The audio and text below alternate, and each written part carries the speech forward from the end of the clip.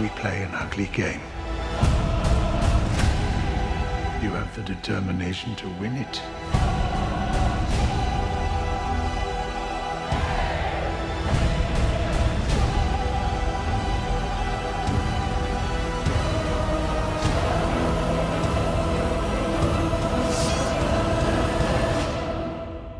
History does not remember blood.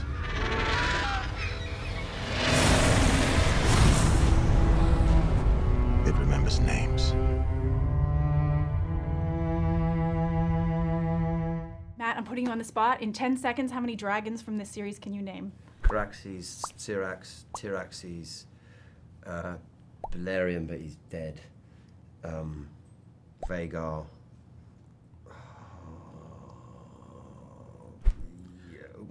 That's more than me. I've forgotten That was them all. really good. I can't even name me children, so... I had bets out there. They said 3, and you got 6. That's good. It's not bad, is it? I might have added 1 on. So I'm going to ask Thank you. another really fluffy question to get things started. Great, love it. The two of you could have a hair off. You both have great hair in this. Now, I noticed you have more of a blunt cut. You have more of a bob. It's more neat. Yeah. Yours is wilder. You have a man pony happening. I'm wondering if this reflects your characters in any way, and who do you think has the better wig?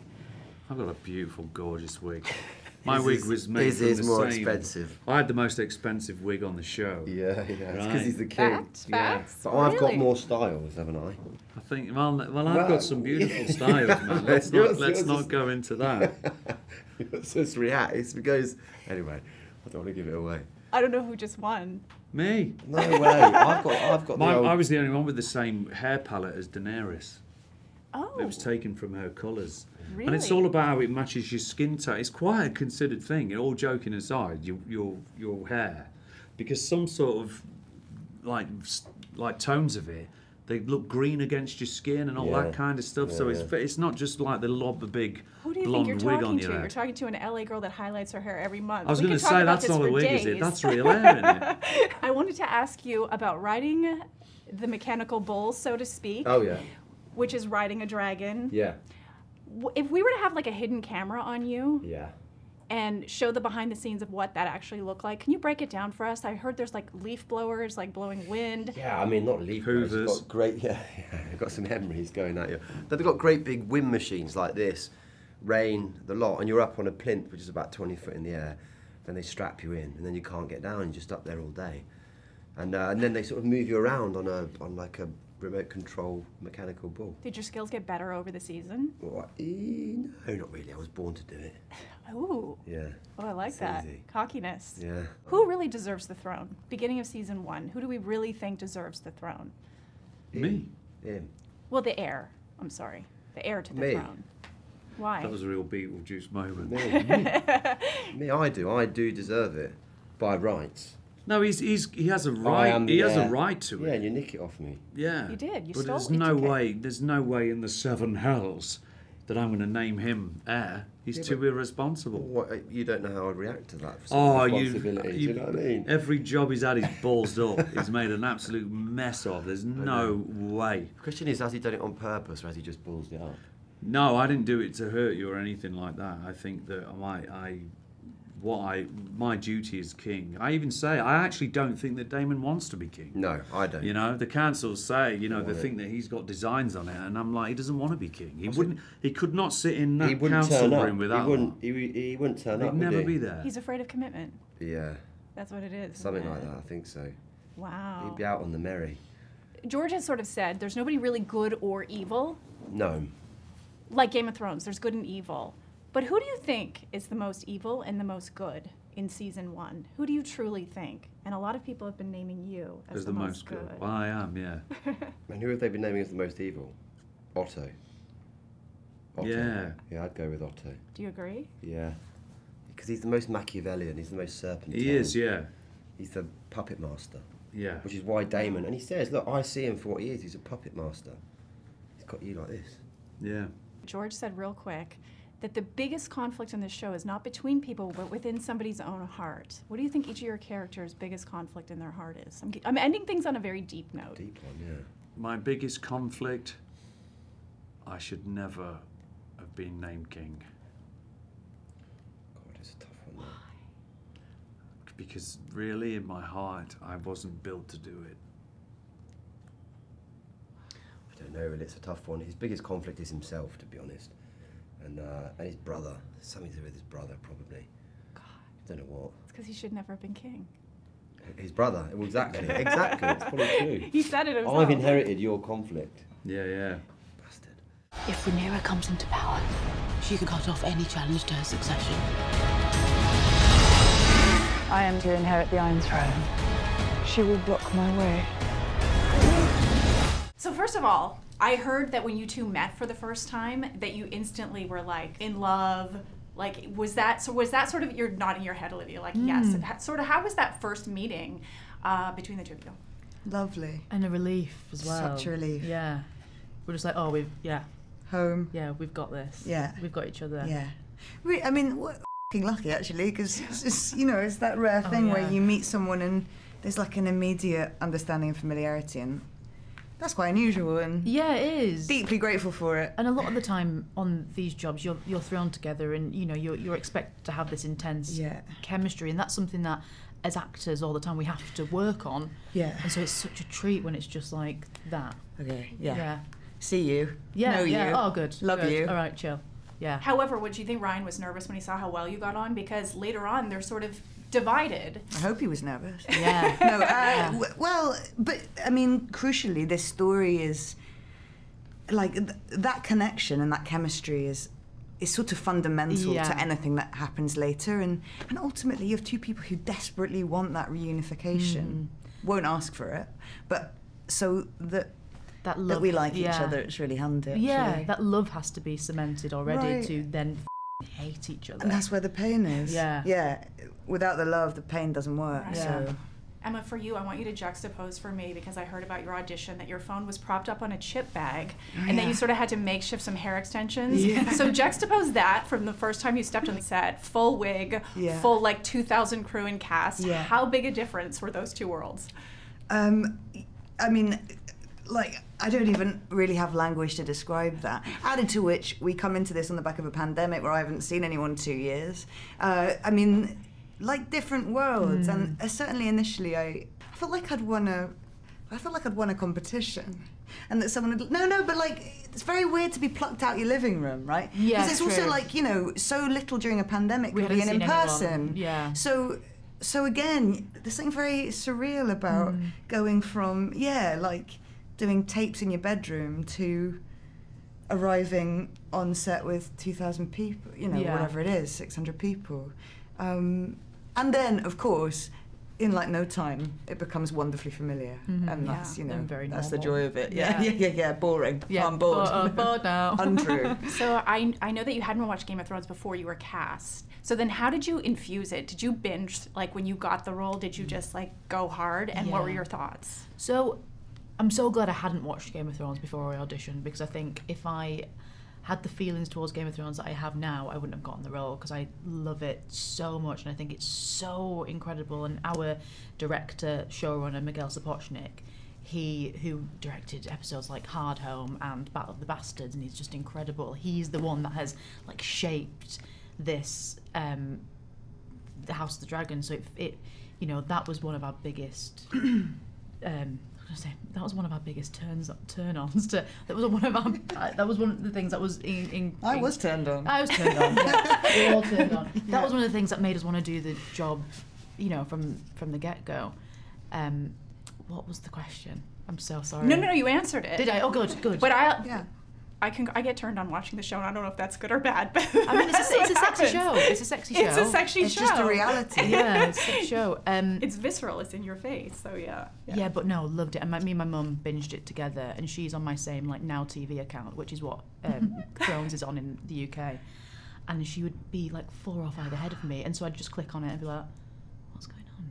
And then something would happen. I'd be like, "Whoa!" No. And I'd be like, I'm wondering for the two of you, because your characters have very different relationships with their father. And I think maybe it's sort of part of maybe the reason why they end up conflicted with each other. Can you talk about how you think those relationships differ? Yeah, I mean, so for Rhaenyra, like, she adores her dad. and he adores her, and simultaneously they share a stubbornness that means they just can't communicate. I think there is like a really genuine love there, and I don't think you talk often about Otto making a pawn of Alicent. I think that's true with Viserys. No. And yet, somehow he completely isolates her by not being able to communicate, and she wants his sort of adoration more than anyone and can't ask for it, so they're at an impasse, whereas you do talk. Yeah, I feel like for me, like you've been granted maybe too much freedom, where you'd love some boundaries set, and whereas my relationship with my dad, it's been imposed upon me that I will live a life of servitude, you know. Deeply restrictive. Yeah. Your characters have been compared to Cersei and Arya. Do you think it's a fair comparison? Because I feel like with your character, she was sort of portrayed as a pure villain from the narrative in the book, but maybe that we'll see a different side. But do you think those are fair comparisons? Yeah, I mean, in terms of like archetypes, for sure, but they do feel very different as well. And the beauty of Game of Thrones is that one minute you love these characters and the next you absolutely despise them. And I don't think that's that different for us. No. And like, if anything, what I would hope is that House of the Dragon has really, really worked to make sure that, like, as in life, you don't have like goodies and baddies. Everyone's a mix, and kind of that's what makes life so threatening, I think. Do you think the realm will ever accept me as their queen? The lords of the realm bend the knee. A woman would not inherit the Iron Throne, because that is the order of things. So first of all, congratulations on the series. Ryan, I want to know if you felt a little bit like you sat on the Iron Throne yourself when George R.R. Martin named you king of this empire. That's a really good metaphor. I think it felt very much like that. And then I was wondering if that meant that sitting there meant that everybody was then going to try to kill me. That is interesting. I'm not going to even say anything to that, other than the fact that what was that? Because I know you had a lunch with George R.R. Martin where you sat down, and it was the next day that your agent got that call saying, you know, George has a job for you. What did you say to him in that lunch? What happened behind the scenes that you had such a kinship with him? It was, well, we had developed a relationship over a few years, just as me as a fan. I got to know him, and we became friendly, and it was just nice. I mean, he was hugely influential on me as a writer, and I was just a big fan of his. So I never expected anything out of the relationship at all, and I honestly thought I was just going out for a beer with him, and he had come in with an agenda. And that was to try to get me to write this pilot, which of course I leapt at the chance. And it really, I mean, it came together in such, things in this town did not fall out of the sky like that ever, especially good jobs. So I'm still stunned by how it all happened, but it felt, it felt like a bit of like Daenerys seeing the red comet in the sky. It was a prophecy of things to come. Miguel, they had to drag you back kicking and screaming from what I heard. After 11 weeks of night shoots on Game of Thrones, you're an Emmy winner though for your work on that show. One thing that I think fans are really excited about is 17 dragons. I know we don't even see them all in season 1, but tell me what went into, how do you decide what dragons are going to have what personalities? How much fun is that? And they look, from what I've seen in episode 1, spectacular. Thank you. The dragon process was really, I think we spent over a year designing 13 of the dragons, and it was really interesting. We learned a lot about dragons. We had to figure out things like why dragons die, for example. What kills a dragon, because it seems to be that there was certain mythology that hadn't been kind of filled out by George, so it was quite fun to kind of look for the pieces and try and figure out how do we tell a story so that we retrofit our designs into this mythology about dragons. And then there was the reality of, like, you can design a dragon all you want, and then you give it to these guys called the riggers, and the riggers basically take your dragon design, they break it down, build a skeleton, put the muscles on it, and then try and figure out why it doesn't fly. And so there was a lot of, Caraxes, which is the bloodworm, which is Daemon's dragon, is a dragon that's super long. He's basically a deformed dragon. We call him the Elephant Man. And And the funny thing about Caraxes is Caraxes really shouldn't fly because his body's too long for any aerodynamics to work properly. And so it was going back and saying, oh, we've got to put little kind of wings in his hind legs for this to actually work. That kind of stuff is pretty fun to do, but they're not real. You know that, right? What are you talking about? Oh, sorry, I won't spoil it for you. I think I might cry. How could you do this to me? Ryan, I can't even imagine. I know you're a prop collector. You even have a podcast about movie paraphernalia. So I'm wondering for you, working on the Iron Throne, some of the incredible daggers, and this is also the height of the Targaryen dynasty. When you talk about from the scope of it to the big things to like those little details, kind of the undertaking of this project, and how do you make sure it fits in with what we're going to see 200 years later when we see familiar sets? Yeah, I mean, I think that's the great fun of doing something like this, where the entire world is bespoke or custom. You know, everything has to be built and constructed, and it's all done with a purpose and a design behind it. And you get all of these wonderful artisans from all corners who are their entire focus is creating this little piece of parchment or this dragon's egg, or how dragon's eggs need to be kept warm. How do we keep them warm? There should be a carrier. There should be some kind of kiln to carry it around in. And you get all of this creativity that comes to you from the outside, just based on people wanting to make the world feel like a real place that's lived in. And you get to see all of these, you know, Jim Clay, our production designer, said something really interesting to me when we were right at the outset. He said, the film business in general just employs all of these crafts that would otherwise be extinct. You know, clay sculptors and plasterers, and yes, you could do that as an art form on the side or have a little Etsy shop. But in terms of it being a reliable career and a trade to learn and study and grow in and have some kind of career path for you, it's really a lot of those handmade old things that we used to do before machines took over everything are employed by the film industry, and you get artists that pursue that. So just that's one of the joys for me, is because I can't do it. I have one life skill. And if anybody if AI takes over writing, I'm really screwed, because I can't do anything else. Miguel is very talented. He can draw. He's good at music. I can do one thing. So so just for me, just getting to watch all of those people do their job is one of the greatest joys of my job. The wrap and be, but real quick.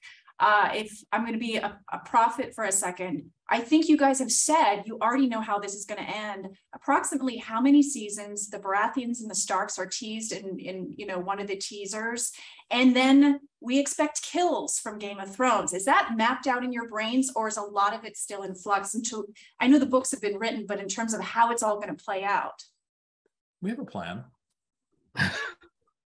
It's only one season long. Sorry, I've got to tell you now. It's just like it's over after one season. We're going to have like 2 episodes next season, but they'll be extremely long, about 5 hours each, and that's going to be it.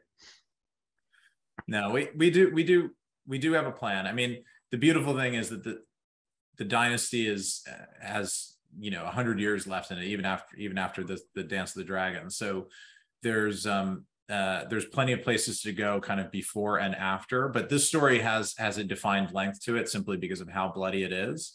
And we kind of have that in our head, but I think the hope is that there'll be an appetite for more Targaryen tales, because I think it's interesting to go backwards and forwards in time and tell tales from, you know, before the conquest, and then possibly a time when they were in power but with no dragons.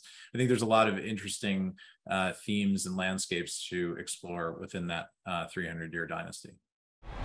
Well, who else would have a claim? The firstborn child. Rhaenyra. No queen has ever sat the Iron Throne. The king has an heir, Daemon Targaryen. I will not be made to choose between my brother and my daughter. okay, first I have to ask you. Yes. You have a joust, yes. and then you have a flirt. Yes. Who flirts after they joust? Kristen Cole. Christmas Cole. Christmas Cole. Christmas Cole. Christmas COVID. Christmas came early.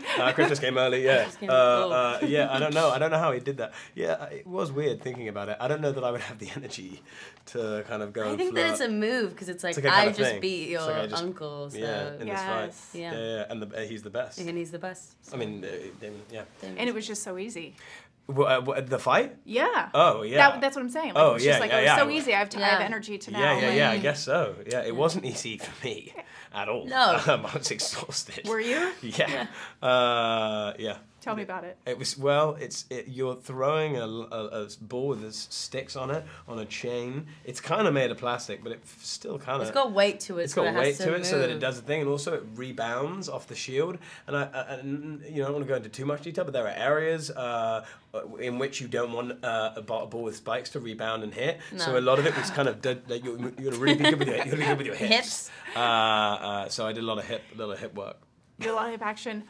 Yeah. Riding dragons more difficult? Argue your case. No, actually so much easier. Oh, it is? Okay. Mate, you're just kind of like propped up on this like basically like saddle, and they just kind of move you around. That's it. I didn't have to train like Fab had to train and everything. No, actually quite simple. I asked But Matt. you did have to do High Valerian. I did have to do High Valerian, which is okay. So that balances it out. You asked Matt.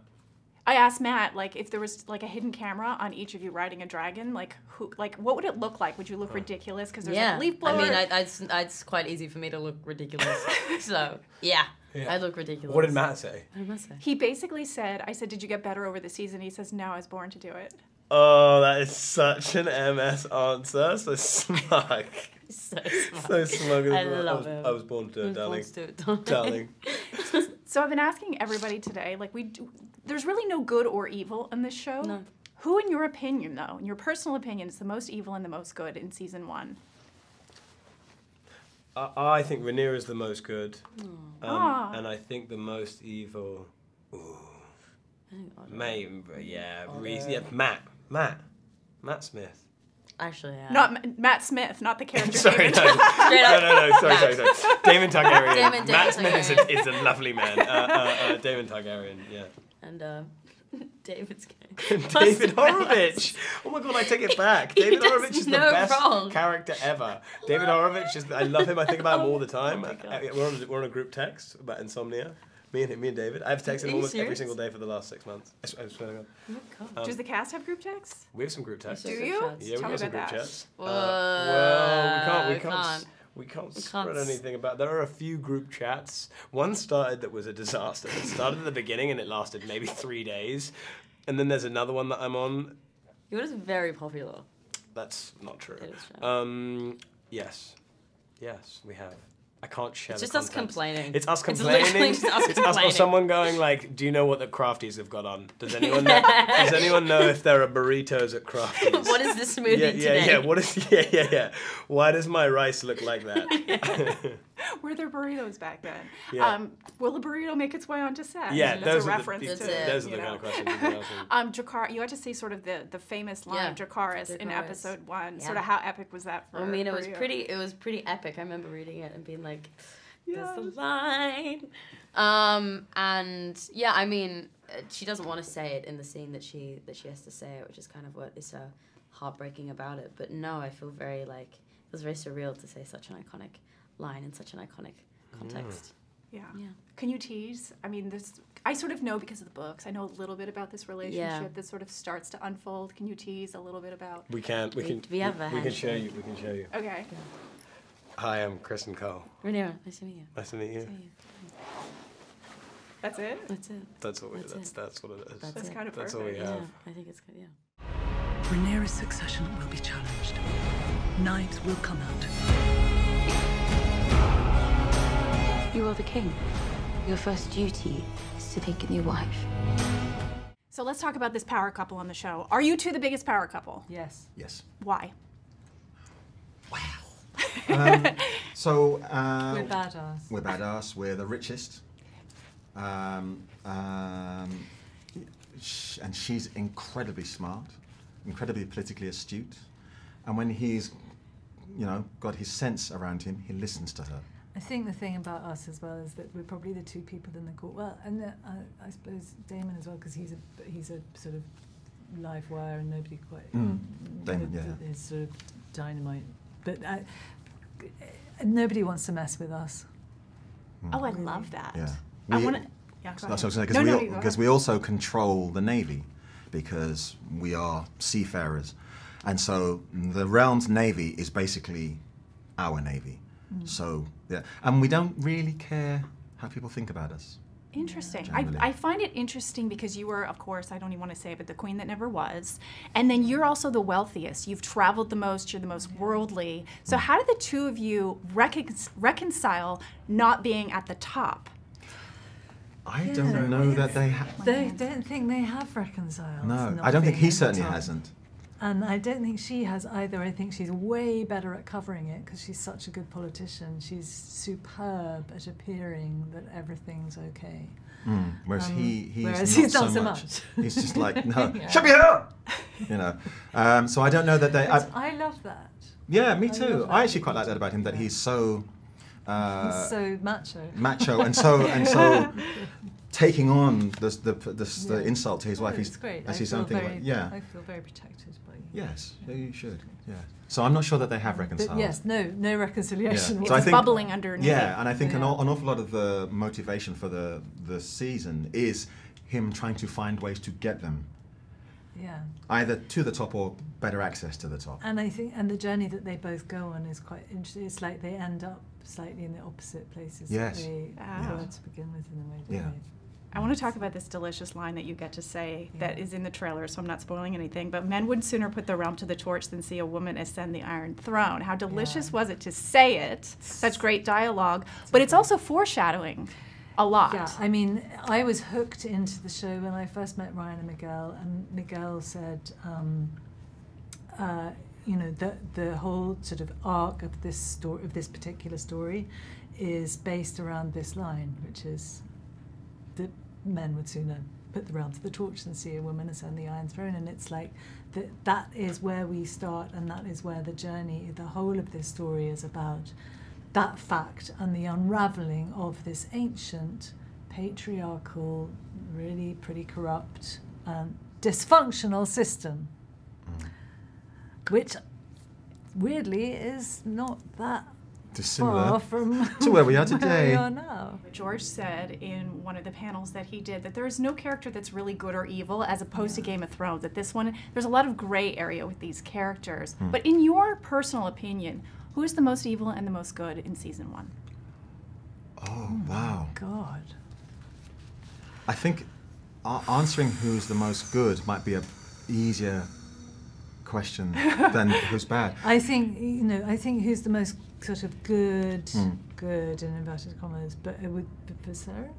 I would say Viserys. Oh, of course, yeah. I was actually going to say Rhaenyra, but you're right, Viserys. I would say, Rhaenyra's very much, I'd say she's very low down in terms of okay, moral. so Viserys is, in terms of most who's good. Like a good guy, He's just an innocent who found himself in the wrong situation. Yeah, it feels like he's a sort of, do you know? He's an innocent. Hightower, Rhys. He's the most evil. Most evil? He's the one plotting. Oh, Otto Hightower. He's a nasty piece of work. Yeah, he's the one. Yeah, get him. Splintering shields and ringing swords. And I placed my heir upon the Iron Throne. Your credits in the amount of projects that you've done between The Witcher, between Outlander, The Voice of Loki, over 100 credits as an actor, I think around 135. So where does this show fit in the pantheon of your career? Yeah, no, well, this is a fantastic show. Yeah, I mean, I was a huge fan of the original. I knew Ryan Condal from 2 previous shows that we've worked on together. And we were both very keen to work together again. And we used to have lunch and actually talk about this. When it was not guaranteed at all, not greenlit, you know, there were a number of shows competing for the same spot.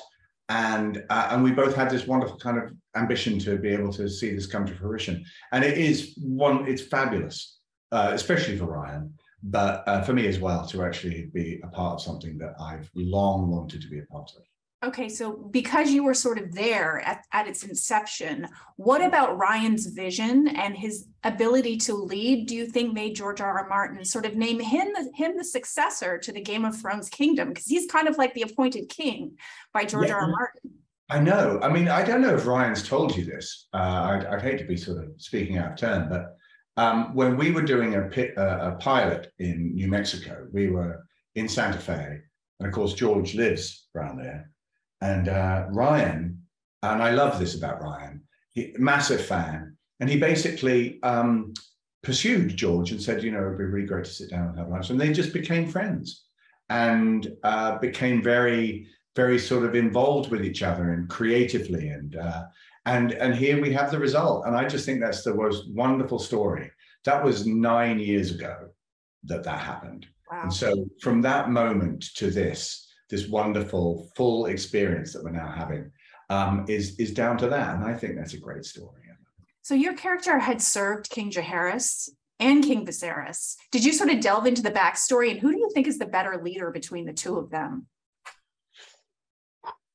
Well, much as I love Viserys, I think his predecessor was probably, I mean, the problem is, I mean, it's very difficult. He has a very, very difficult role. I mean, not Paddy, but Viserys. And Paddy. He has a very, well, Paddy has a difficult role too, but, you know, in all sorts of ways. But Viserys, the way he even became king already placed him on a path of conflict, really. And that's what's so wonderful about the world that George created and the world that Ryan and Miguel are creating with the show, is that these have echoes in real history. These people that came to power somewhat reluctantly, somewhat by accident, tried to do their best, tried to do the right thing. And then there were these other forces at work that were trying to undermine them, or trying to, what they believed was like, do the right thing. And, you know, so much of history is littered by people who felt they were doing the right thing and were really doing the wrong thing. And so, yeah, this fits really well into that. And we have the bonus of dragons, of course. Well, I'm going to add one more contest into the equation. Who do you think better natural born leader, King Viserys or Jaime Fraser? From the king of men. Natural born leader. Goodness me, that's a look. You know, Jaime Fraser doesn't have to deal with dragons, so you know, come on, give the guy a break. Viserys he's got a lot on his plate. I mean, Jaime's just got the American War of Independence, so it's nothing compared with what Viserys has to deal with. So I think Viserys is doing really well, and I would say that because I'm Lord Commander of the Kingsguard. And as commander, I mean, it seems like this is a show of ambition as well. There are people that don't start out ambitious, and then they become ambitious, and maybe it corrupts them, it corrupts their heart. Where do you fall in the line of this? Where does your character, because yours seems sort of the most selfless in a way from the get-go, but I don't know where it goes because I haven't read the books.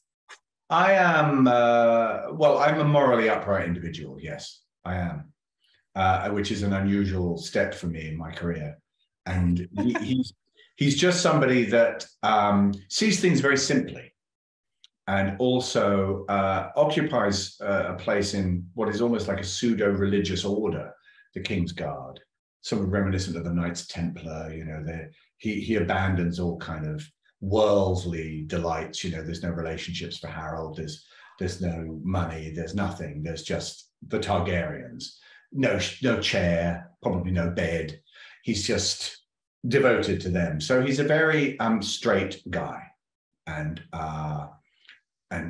he has his opinions about everybody, but he tries his very best to keep those opinions to himself. Just before I let you go, at the start of season 1, who do you think is the rightful heir to the throne? Oh, I think Rhaenyra. Yeah, definitely. Rhaenyra. Definitely, I do. I believe that she's the right choice. Yes. I endorse this message.